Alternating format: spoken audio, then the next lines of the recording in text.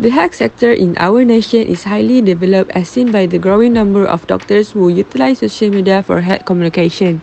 It is unquestionable that social media is one of the most effective channels for staying informed since it is more user-friendly and accessible.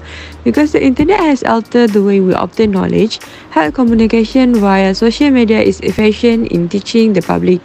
There are three reasons for this, which are information can be spread faster, easier to be accessed by the public, and organization saves costs. Moving on to the body of the opinion essay. To state my first point, I use the first signpost expression, which is firstly, as I'm stating my first point.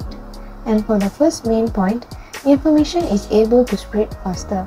Supporting points, people are able to learn about the current health situation and take necessary precautions to ensure that they are in good health. Instead of waiting for news to be shared on screen or in newspaper, which can take up to days, social media allows people to instantly gain information about anything related to health in any part of the world. This allows people to take quick actions to reduce chaos among them. However, one must be able to obtain health information from reliable sources to prevent from being scammed. With health information being easily accessible on social media, it contributes to a healthier and educated country. In addition, information is easier to be accessed by the public. Nowadays, people can use social media anywhere at any time. By spreading information such as health education on social media, people can access and read easily without the need to go to the hospital or clinic. Furthermore, most people nowadays are actively using social media. Therefore, educating the public by using social media platforms is easier as people will read the information while scrolling through the social media compared to reading posters or pamphlets at the hospital or clinic. Other than that, by educating the public through social media, people will be up to date about health issues at any moment. If social media is already ingrained in society, responsible organizations should use social media as a platform for educating the public as it eases them to access the news.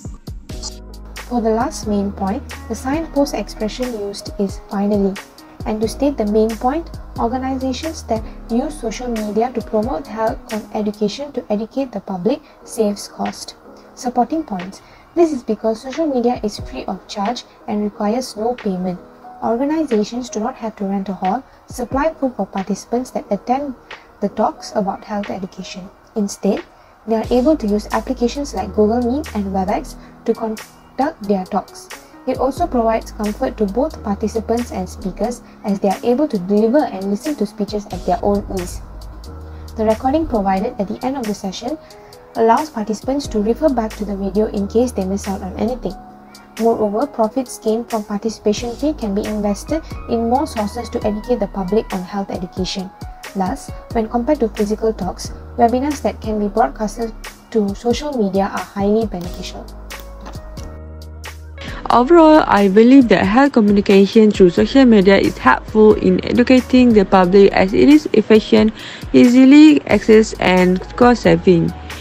Social media may provide the community with a wealth of health information.